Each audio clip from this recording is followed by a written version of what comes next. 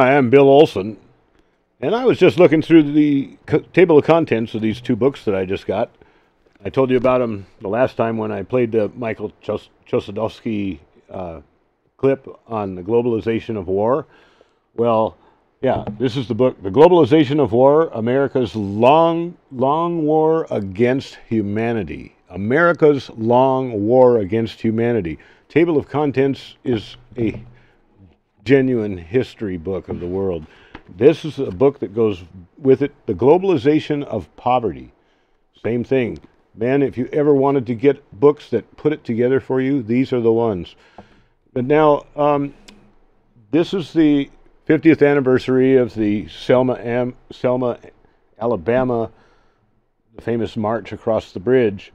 And all the politicians are trying to make as much pay dirt out of it as they can. They want to associate themselves with everything that might be considered good and disassociate themselves, even though they are the system that we were fighting, and they still are the system that we're fighting. They're trying to pretend that they're somehow with the people. Watch Obama and you'll get a good, disgusting feel. Well, the last few weeks, maybe even up to 6 weeks, I've been threatening to play the it goes very well with the civil rights theme, that how guns made the civil rights movement possible. And there's an author being interviewed who wrote a book called anti-violence, non-violence will get you killed. That's it. Non-violence will get you killed. Anyway, this is going to take most of the show. This is really good. It's the counterbalance to all the propaganda you're seeing on there, on the regular TV. So we're going to start. This is 3 parts. I'll come back in between each one. So go ahead and...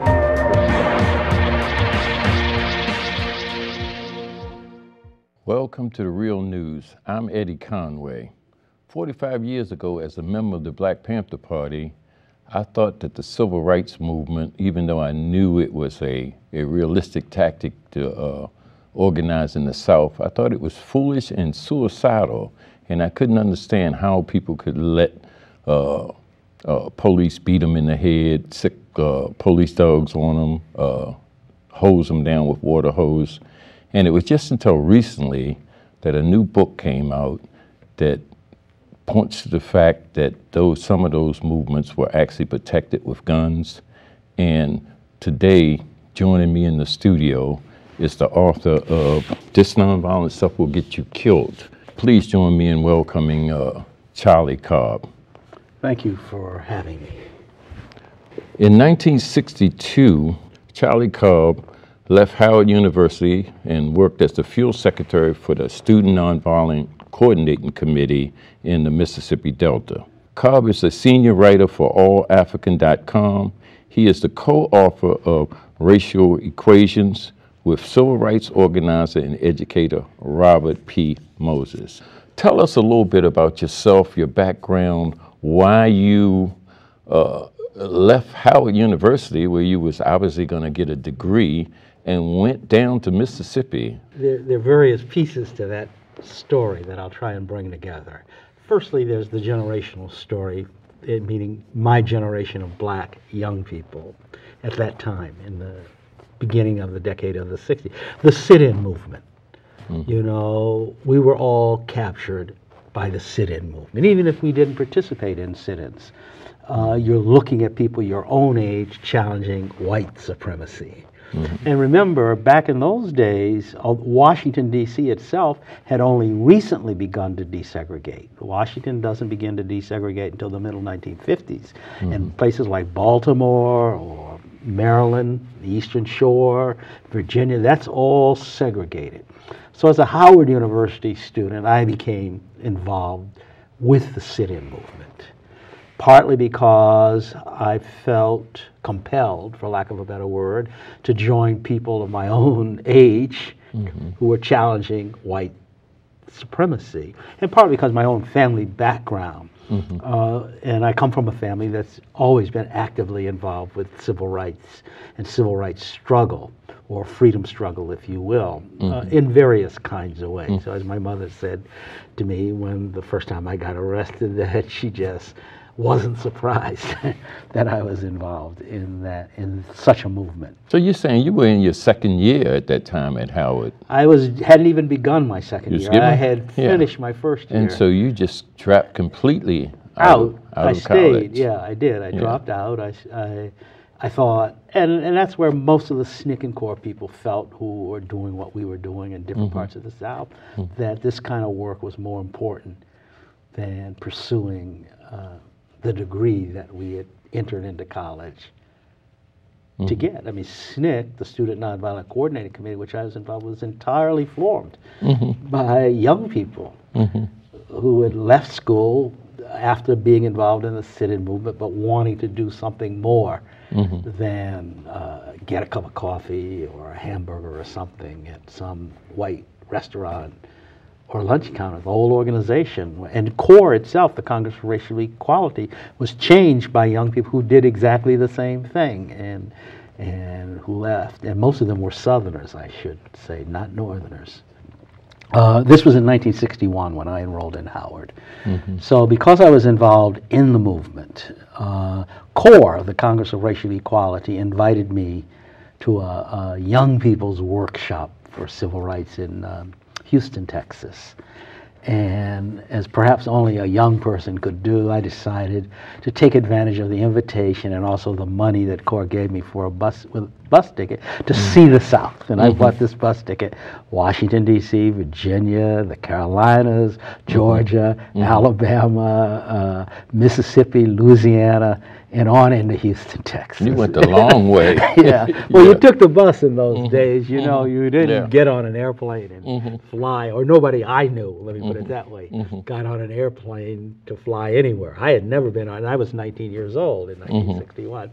So I took this bus trip, and I got off the bus in Jackson, Mississippi. And the reason I got off the bus in Jackson, Mississippi was because the students in Jackson were sitting in and protesting. Now, for my generation, Mississippi was entirely defined in our thinking by the murder of Emmett Till. As far as we were concerned, there was no worse place for a black person on earth, and perhaps in the entire universe, than Mississippi. That was our thinking. And I felt it's one thing for me to be sitting in Maryland or Virginia. It's another thing to be protesting and sitting in Mississippi. So I wanted to meet these people who were saying maybe they had some kind of gene that made them different. So I did. I got off the bus and made my way to their headquarters and introduced myself as a Howard University student. I'd been involved in the sit-ins and was on the way to Texas for this workshop. And one of these students, then a student at Tougaloo College, who would later become the chair of the Mississippi Freedom Democratic Party, Lawrence Guillotte, big guy, got up off his seat when I said I was on the way to this work, and he kind of hovered over me in complete disdain. And he said, I still remember his words, he says, "You're going to Texas for a workshop on civil rights? What's the point of that when you're standing right here in Mississippi?" And I kind of got the message. It was like, it was both a challenge and a demand. You know, if you're serious, Charlie, you don't need to go off and chatter somewhere about civil rights. We're getting ready to do stuff here in Mississippi, and why don't you just stay here? And that's what I did. I stayed. I didn't realize that once you make that kind of decision, you can't just then, when the summer ends, tell all the people you're working with, well, school's about to start. Goodbye, good luck. I'm back to my classes. You kind of, if you're serious, you kind of have to stay. You have to like see it through, because the South was murderous. I don't think people today understand at all how murderous these places were. For people to respond to you was to put their lives at risk. And their biggest fear was that you'd ask them to do something, they'd do it, and then you could do the one thing that they couldn't do, and that was leave. Yeah, yeah. And so, you know, you almost had to stay, almost a matter of honor as well as obligation. So I stayed. I wound up staying for almost 5 years, as it turned out. And as I tell people, you know, the big lesson in all of that, whether you look at my involvement with the sit-ins in D.C. and Maryland and Virginia, or whether you look at me staying in Mississippi, that what was going on is people my own age were challenging me to do something. And you respond to those kind of challenges one of two ways. You walk away, or you accept the challenge and you, whatever it is you're doing, sitting in or organizing in the Mississippi Delta, you... Well, tell me now, your book, this nonviolent stuff will get you killed. And I see you say How Guns Made the Civil Rights Movement Possible. Why did you choose that particular title? Okay, first the title and then the subtitle. The quote, "This nonviolent stuff will get you killed," comes from a farmer in Mississippi, a man named Hartman Turnbow, tough guy, older, as many of the people who embraced us were. Mr. Turnbow was the president of his little local NACP branch in Holmes County, Mississippi. But like a lot of those guys, they liked us because we were willing to directly challenge white supremacy, and they were looking for the kind of energy that we brought to the movement. They were frustrated at some levels because the national NACP, which they were a part of, was really reluctant to involve itself in the Deep South. They felt that it was too violent, too difficult, and that you wouldn't get anything done, but you would cost a lot of money. So these NACP leaders who wanted to do something, a lot of them were World War II veterans, took us in because they said to themselves, I think, let's use the energy of these young people. Because they're the ones that put, for instance, voter registration on our table. We weren't thinking about it. They're the ones who said, yeah, stay with us, but we want you to do this. And really they were making the case for black power, because they were saying, we have the numbers if we can get them registered to vote, and if we can get them registered to vote, we can get rid of these sheriffs, and we can get rid of these county boards of supervisors and all these other people, you know, oppressing us from official structures of government. So Hartman Turnbow was one of them. And he met Martin Luther King in 1964. Okay. And after the usual courtesies of introduction, Mr. Turnbow, who was never known to bite his tongue, looked at Reverend King and said, "Reverend King, I want to tell you, this nonviolent stuff ain't no good. It'll get you killed." Now, that was too long for a book title, so all I did with the title was was compress it to "This nonviolent stuff will get you killed." Now, I say How Guns Made the Civil Rights Movement Possible for what should be obvious, because they kept us alive. These guys, when Mr. Turnbow, the same Mr. Turnbow, when night riders attacked his farmhouse, and this was in 1964 or 1965, I forget when. And he drove them away with his Winchester, and if rumor is true, killed one of them. And when we showed up the next day, Mr. Turnbow said, first thing out of his mouth was, I wasn't being non-violent. I was just protecting my family. This is the rural South. Guns are part of everyday life. People use them for hunting, to put food on the table. People use them to keep varmints out of the gardens, that they had rats and the like. And they use them for self-defense, although I would put self-defense third. I would say putting food on the table one. This is the rural South where people are poor. Okay. And guns were as natural a part of the culture as dungarees, overalls, or straw hats. And, you know, I simply don't think that we would have gotten as far as we got, and we didn't go all the way for all that we did, if these guys hadn't kept us alive. And the easiest way to think of that, I tell people all the time, I said, all you have to do is think of black people in the South as human beings. And they're going to do what any human being would do when under assault. Do the best they can to protect themselves, do the best they can to protect their family, do the best they can to protect their communities. And in this case, we were a part of their communities. And if they took us into their households, if they said, yes, we want to work with you, they felt there was no contradiction between saying they were a part of a nonviolent movement while they were cleaning their Winchesters or cleaning their shotguns or putting a pistol on the night table in case you wanted to use it to drive away. I mean, they just didn't, it was no contradiction in this. They saw themselves as protecting the movement, and in fact, they did protect the movement. I tell people all the time, there would have been more people killed in the South if it wasn't for groups like the Deacons for Defense and Justice or Robert Williams and his group in Monroe, North Carolina, or all the individual farmers and the like who had the shotguns and the Winchesters and the 45s and the 38s scattered around their houses, and the white people knew this. And if you look at murder in the South, you'll see, and I say this in the book, I mean, when it comes to guns, we're not talking about some kind of cowboy movie where the good guys are at one end of some dusty southern street and the bad guys are at another end, and they walk towards each other, and whoever's fastest on the draw wins.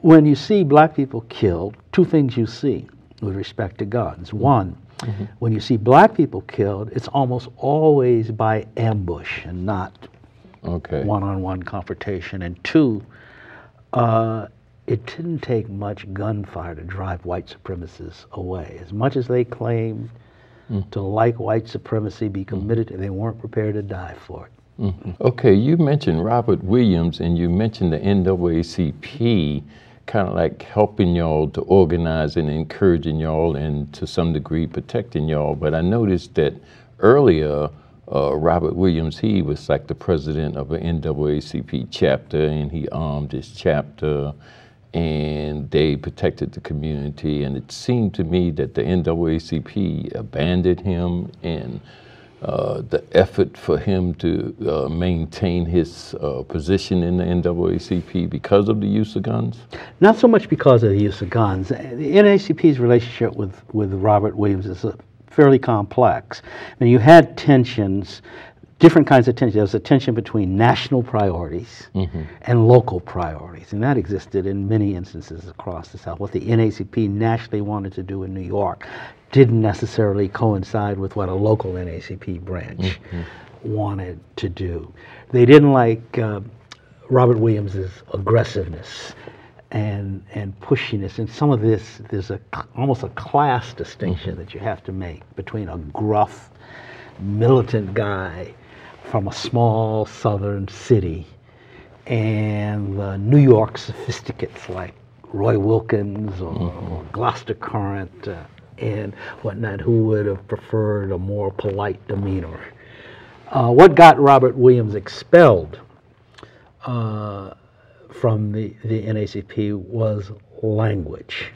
A black woman had been assaulted, a pregnant black woman, a woman 8 months pregnant, I forget her name, had been assaulted by a white man and found not guilty, although everybody knew that this white man had assaulted this black woman. And Robert Williams walked out of the courthouse furious. And he basically said, we can no longer count on these courts to supply any kind of justice to black people. And I think we ought to start to try these guys ourselves on the spot and find them guilty. And the New York Times had this headline that said, NAACP leader calls for, I forget, vigilante action, some headline like that. So Roy Wilkins calls Robert Williams to say, you can't speak like that. You know, you're giving the NAACP. And Robert Williams, being the kind of guy he was, said, well, you can't tell me how to speak. I'm going to say what I think. And the trouble with you people in New York is you don't care about ordinary people. Like, they had this back and forth on the telephone. And then finally, they hang up on each other. And that same afternoon, Roy Wilkins expelled Robert Williams from the NAACP. But he still remained in Monroe, North Carolina, because he had this other group. You know, Robert Williams organized a branch of the National Rifle Association also in Monroe. It's called the Black Guards. So he was still in Monroe. Then there's some shooting that takes place, and I'm making a story really compressed, that ultimately he winds up having to flee the country until 1969. You could do a whole show on Robert Williams. Okay. All right. I'm Eddie Conway, and I'm here with Charlie Cobb's author of This Nonviolent Stuff Will Get You Killed. And we will return in the next segment, and we'll talk about how... I wanted to come back right away because we're going to go straight to the second clip. This is great stuff.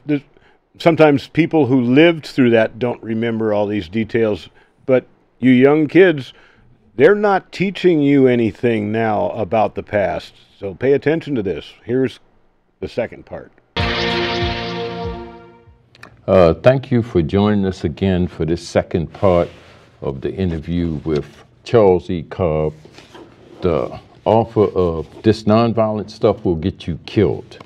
In 1962, Charles E. Cobb left Howard University to work as a field secretary for the Student Nonviolent Coordinating Committee in the Mississippi Delta. He originated the Freedom School proposal that became a crucial part of the 1964 Mississippi Summer Project. A founding member of the National Association of Black Journalists, Cobb has reported for NPR, PBS, Frontline, National Geographic, and the WHUR radio in Washington, D.C. Cobbs is a senior writer for AllAfrican.com. He is the co-author of Radical Equations with civil rights organizer and educator Robert P. Moses. Thanks for joining us again. Thank you for having me here.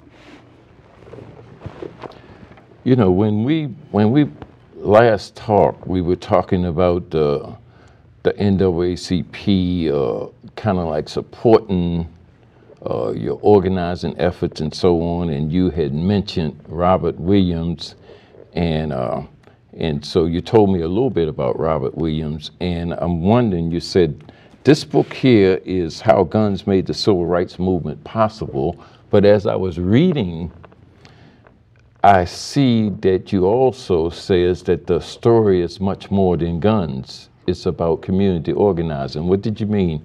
I mean just that.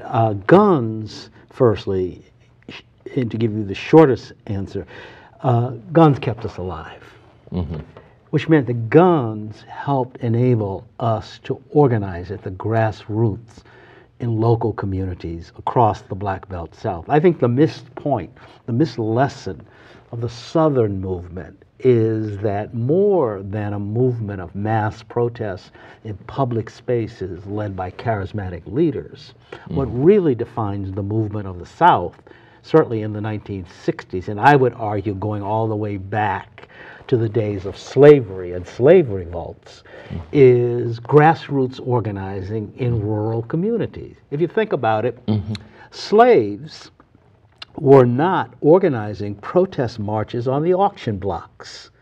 Slaves were not having sit-ins at the Plantation Manor dining room table, seeking a seat at the table. What were they doing? They were organizing something, a revolt, the ways and means of escape, the ways and means of survival, sabotage, assassination. The organizing tradition is a deep tradition in the Black community. And what you're looking at in the 1960s is just a manifestation of this old organizing tradition in rural communities of the South. That's what we were doing. This is the influence of Ella Baker when it comes to SNCC. She's the one that pushed us, that great lady of social change in the 20th century, into grassroots community organizing. And that's the story that needs to be told. Guns fit into this story in the sense that in these local communities in the rural South, guns were simply a part of the culture. And people were going to use them to protect us, to protect themselves, or to put food on the table, or for any number of reasons. But they fit as instruments, as weapons, inside the story of community organizing. And that is what I'm trying to push forward in this book. I mean, you have, and these are ordinary people. These are not the Martin Luther Kings. These are not the Andy Youngs. These are not the Roy Wilkinses. These are maids and cooks and sharecroppers and small farmers and mechanics and entrepreneurs and ordinary people. They're the ones that form the backbone of the movement. They're the ones that kept us alive with their guns, and they're the ones that embraced us as we entered into these communities in an attempt to assist them in efforts at organizing the overthrow of white supremacy. Now, I heard you mention Ella Baker's name, and when you think of the civil rights movement, you think of Dr. Martin Luther King. If you think of a woman, you think of Rosa Parks. Who is this Ella Baker? Ella Baker, and I may be prejudiced here, I mean, she is one of the great figures of 20th century social change. In 1940s, she was the director of branches for the NACP. So if you think about all those NACP branches that existed in the South, when we showed up in the 1960s, they were in many instances organized by Miss Baker. Martin Luther King's organization in 1950, when it was organized in 1957 or 58, Miss Baker was the one. You're talking about the Southern Christian Leadership Conference. Okay. SCLC, the Southern Christian Leadership Conference. That was organized by Ella Baker. And she became its first temporary executive director. She was temporary executive director because she was a woman. And these preachers were uncomfortable with women in leadership positions. So you don't see a real official executive director until Wyatt T. Walker replaces Miss Baker as as executive director. And she was the one, when the sit-ins erupted, who recognized the value and importance of all of this student explosion coming off the campuses of historically black colleges and universities. And she got $800 from Martin Luther King to bring the students together at her alma mater, Shaw College then, Shaw University now.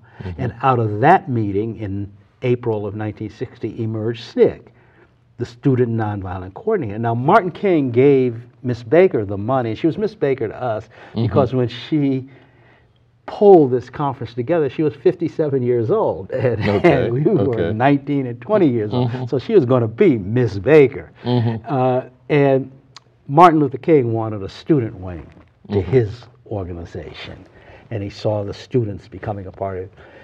Miss Baker was the one telling the students, well, maybe you need to think about forming your own organization. And that's how SNCC kind of emerged in 1960. And Miss Baker was the one who really said, if you want to have change, if you want to see change, then organize from the bottom up, not the top down. Her more famous sentence in SNCC's existence is, strong people don't need strong leaders. Pay attention to the grassroots, and you will find that leadership will emerge from the movement that emerges. This is Fannie Lou Hamer's story. This is Hartman Turnbow's story, from whom I got the title of this book. She was truly a great woman, and I'd have to say that virtually all of us in SNCC anyway could lay claim to being her political children. I'm just curious now, if from what you're saying, it seems that she's responsible for the sit-in movement? No, the sit-in movement erupted pretty much spontaneously in 1960. There had been other sit-ins before. The sit-in movement emerges February 1, 1960, when 4 students from A&T sit in at the Woolworth. It catches on and it spreads like wildfire across the South, so that by the 1st of April, 2 months later, you have had sit-ins in about 80 southern cities involving thousands of students. Miss Baker, who then was working for SCLC, recognized that this movement represented an important explosion of student political energy. But she also knew that the students didn't know each other. We at Howard didn't know the students at North Carolina A&T. The students at North Carolina A&T didn't know the students at South Carolina State or the students at Fisk. What Miss Baker recognized was that the students need to meet each other and have a conversation with each other. So she got the money from Martin Luther King to bring the students together.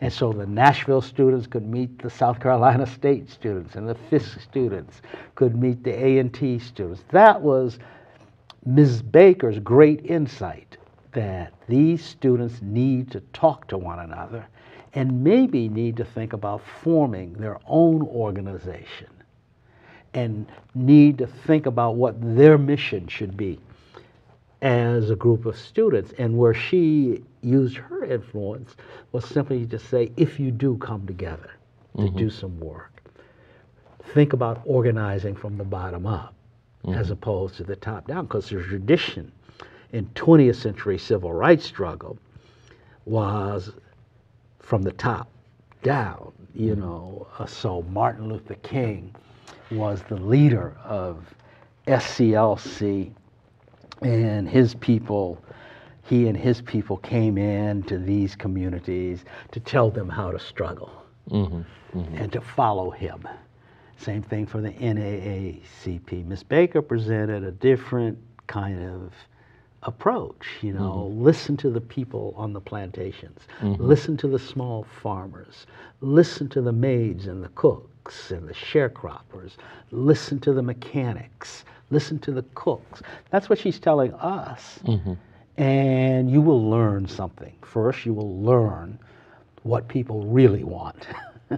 Secondly, you will learn who the real leaders of the community are, because they're not in New York and they're not in Atlanta and these kinds of places. They're down on the ground. You listen to these people and you will find out who they are.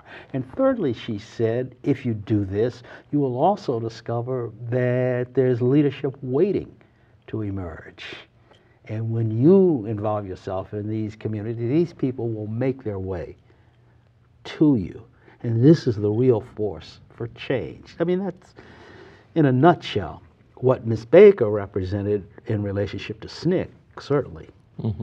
Well, at what point did guns come into play Guns in were terms of protecting? Guns were always at play. I mean, it wasn't as if the guns appeared because guns had been used by black people going all the way back to the days of Reconstruction, when they had to fend off the Ku Klux Klan, the Knights of the White Camellia, the Paleface Brotherhood. There were all these organizations 100 years before we were involved. And black people had been using guns. And the reason they were able to use guns in Reconstruction was because so many black people had been a part of the Union Army. And they came back home with their guns. And they used them to protect their farms and their families, just the way they used them in the 1960s. So when we show up, I show up in, for instance, in Ruleville, Mississippi in 1962, the man I'm staying with, Joe McDonald, he has a gun in the corner. You know, I don't have to tell him to go get a gun. And he's going to use the gun the way he's always used the gun, to hunt, to keep the varmints out of the garden, and to protect himself and those he cares about.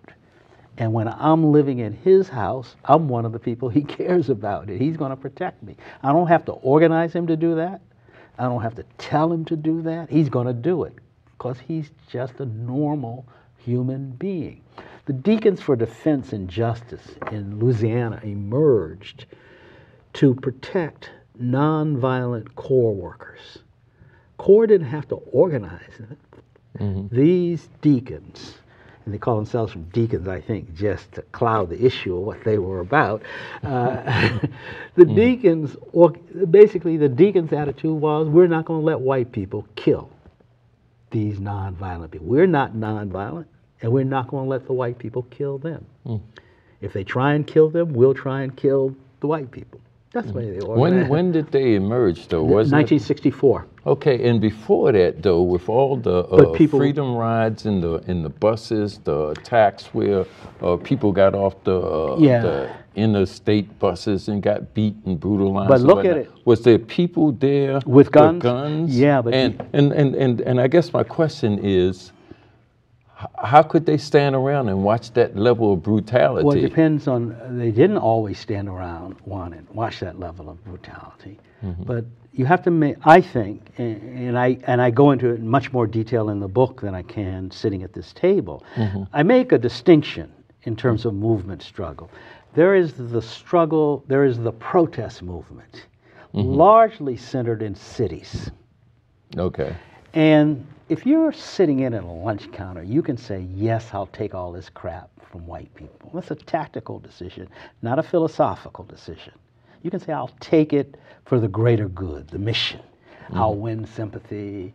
I mean, if you see a white mob surrounding, you know, some college student trying to read books at the lunch counter and trying to get served, how can you not feel sympathetic to them? So that's a tactical decision you make. And if you're strong enough, you take the punishment. That's your choice. Or if you're not, you say, I can't do that. And there were a lot of students who said, no, man, I can't do that. If the white people attack me, I'm going to crack their jaw. But that's largely an urban phenomenon. Then there's a practical aspect. If you are sitting in at a Woolworth lunch counter and you're surrounded by, say, 50 people beating up on you, what's the best thing to do? I suppose you could pull out a pistol if you had one, but really, as a practical matter, the best thing for you to do, and this is sheer practicality, is to keep yourself from getting seriously hurt, or to prevent somebody else from getting seriously hurt. And we had techniques that we use to do that. But we made the choice. We'll accept the violence or not accept. We made no case for nonviolence as a way of life, as Martin Luther King did or Bayard Rustin did. We just said, as a tactic, it seems to work. It wins sympathy, and a lot of places in the South in 1960 caved in to these protests. As another practical matter, even if you're not sitting in and you have a gun watching it, how do you use a gun in a kind of melee that you have, say, at the Birmingham bus station when the Freedom Riders rolled in?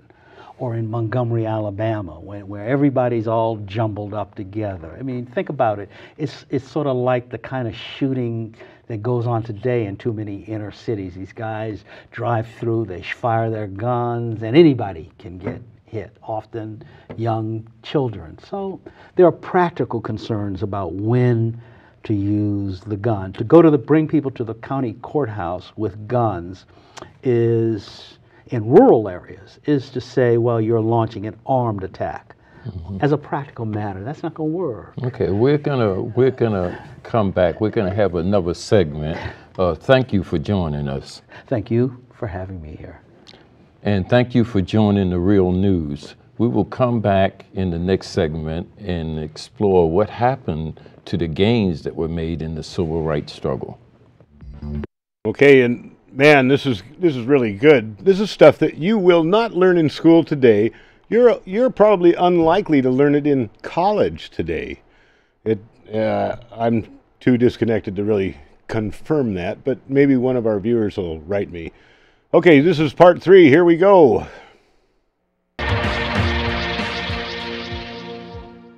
Welcome back to The Real News. I'm Eddie Conway, and I'm here having a discussion with Charlie Cobb, the author of This Nonviolent Stuff Will Get You Killed.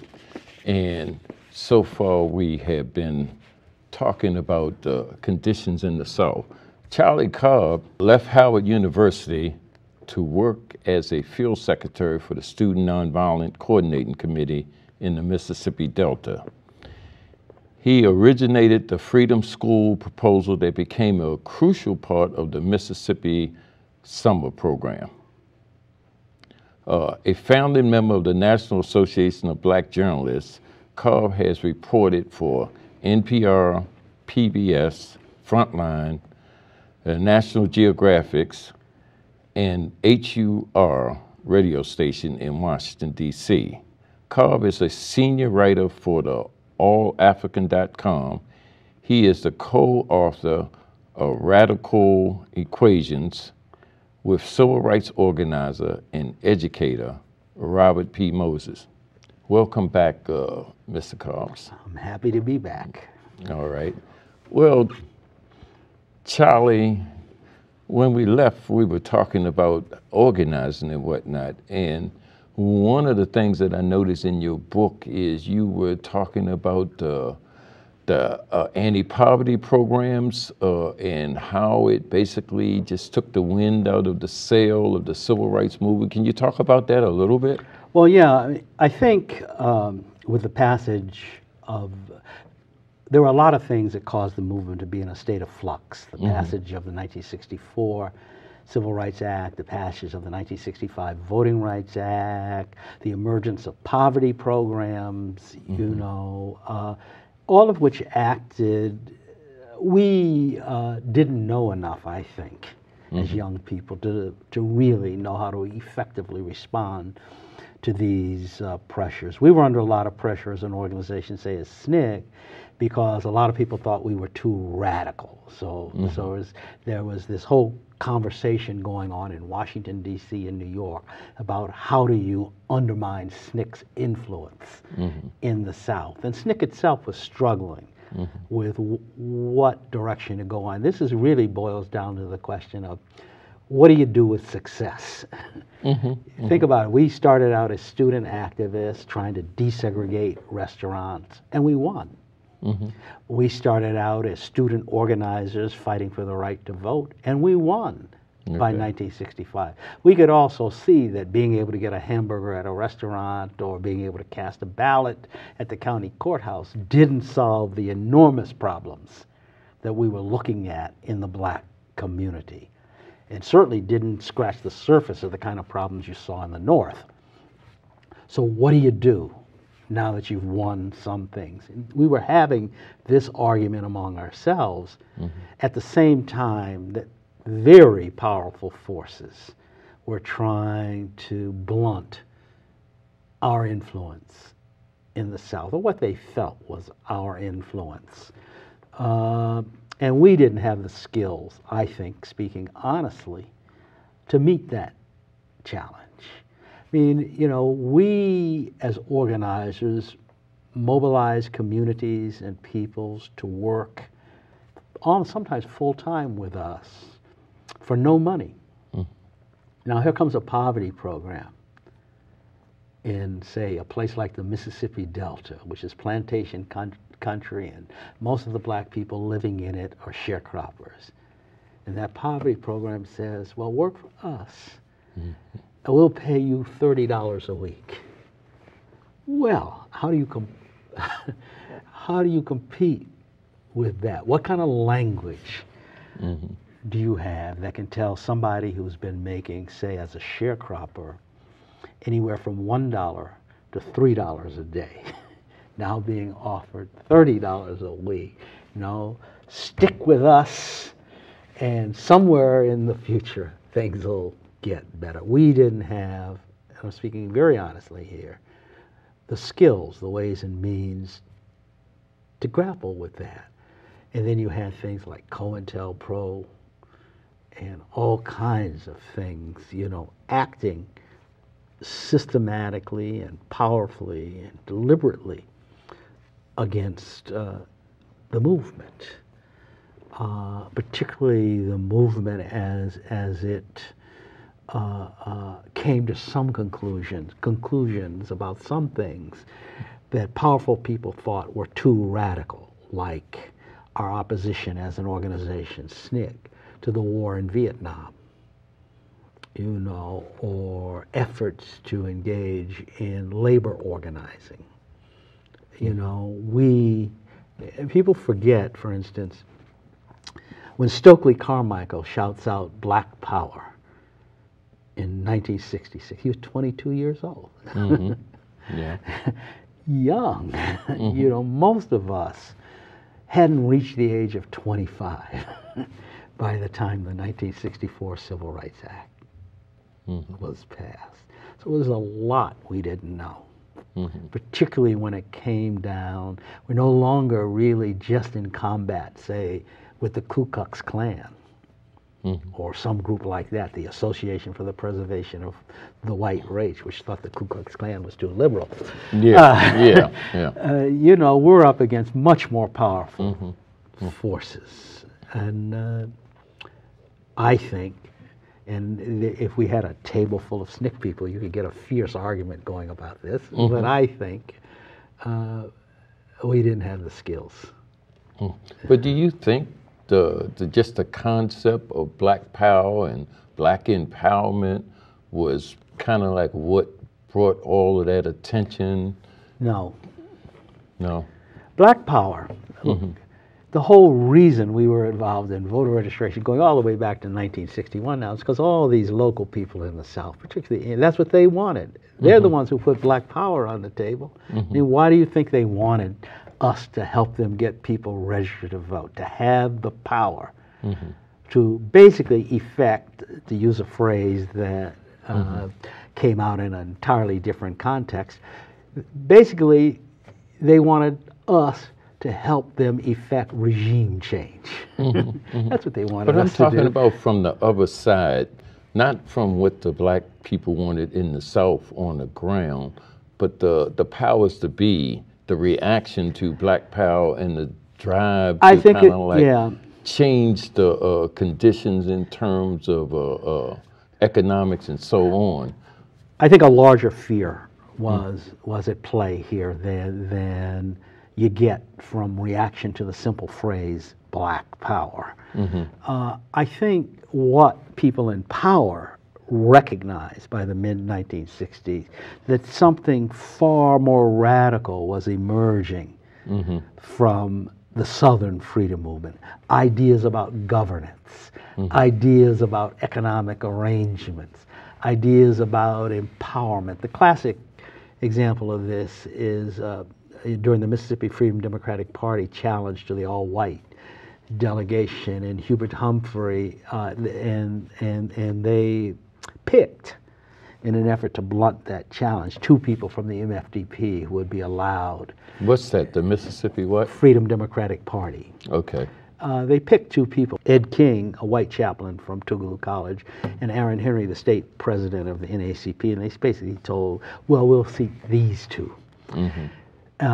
When Ed King, who was white, suggested to Hubert Humphrey that instead of him, maybe they ought to think about involving Mrs. Hamer, Hubert Humphrey's reaction was, the president is not going to let that illiterate woman speak at this convention. And what you see there is a fear of ordinary people engaging the political process. When Stokely Carmichael shouts out Black power, what they don't like about the phrase Black power, after all, Richard Wright had used the Black power as the title of his book on Ghanaian independence years before. Adam Clayton Powell, the New York congressman, had called for Black power months before Stokely shouted out Black power. So you say, well, what are they afraid of? They're afraid that what SNCC and other civil rights organizations are talking about is an expansion of participation in the political process in a way that directly threatens their power, their ability to set the agenda for the country, their ability to rule.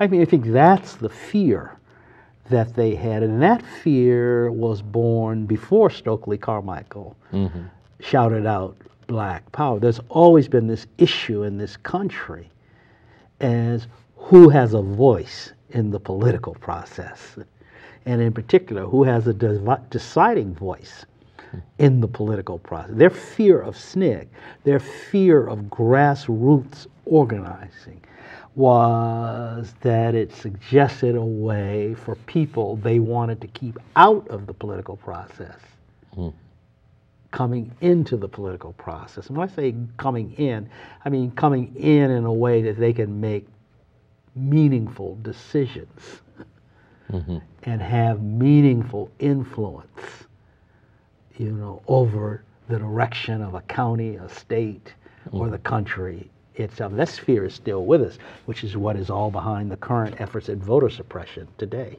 for instance. That fear is still with it. They will use whatever devices they can, whether it's a poverty program or whether it's new law in state legislatures.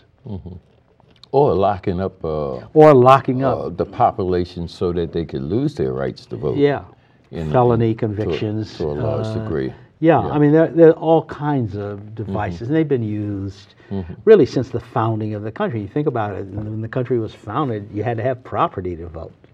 Well, let me just go back for a minute, though.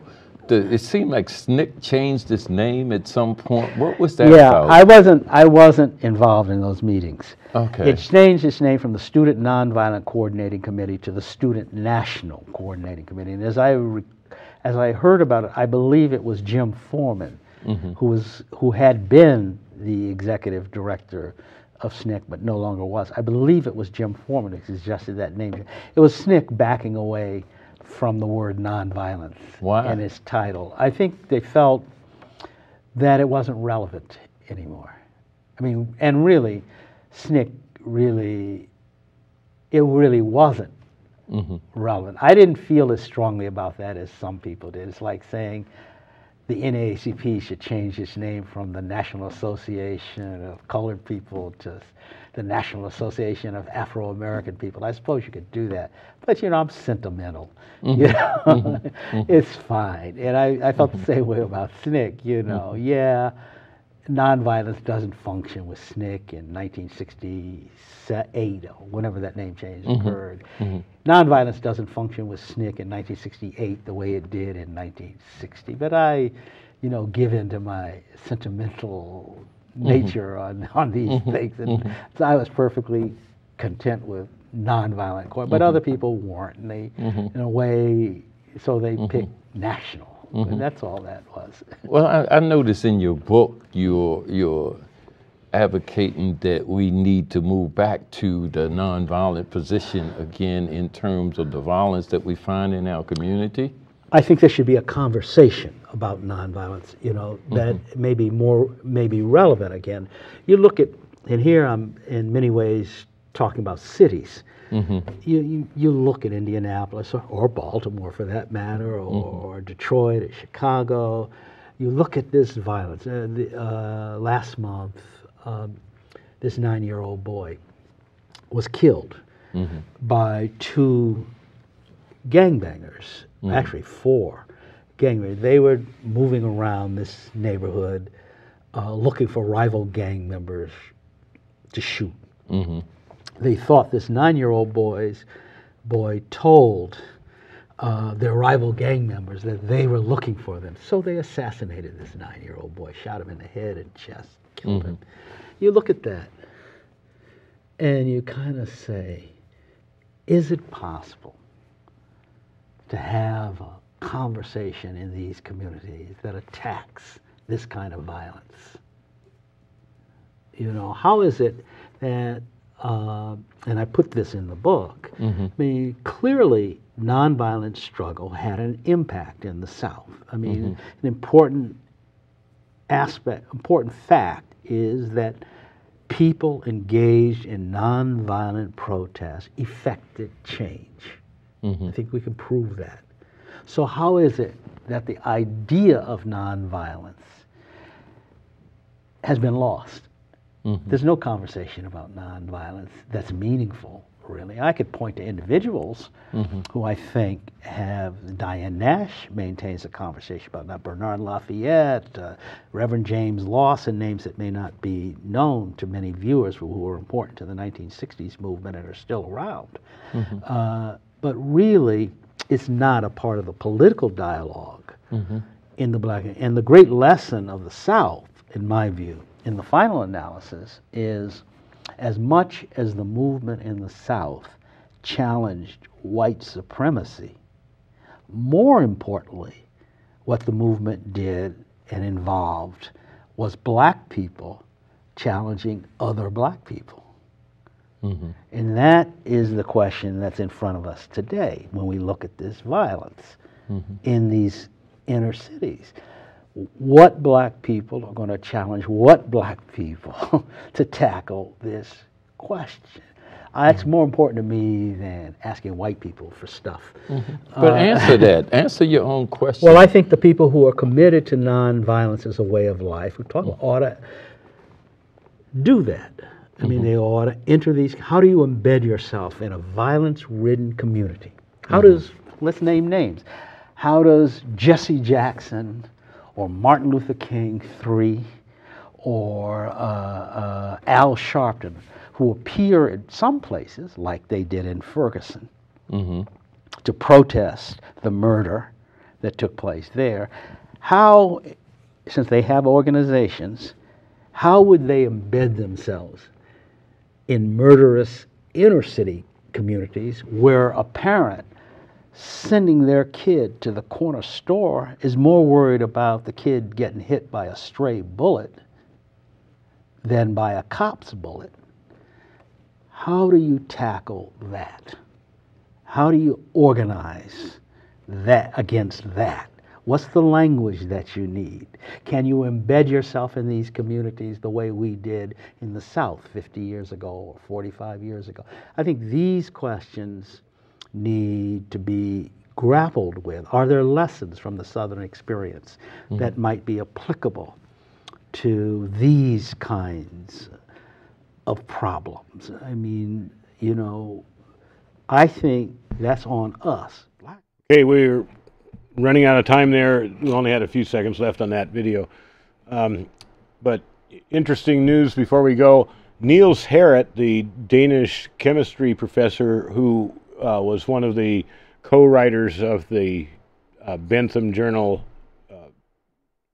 paper on energetic materials, in other words, nanothermite found in the World Trade Center dust.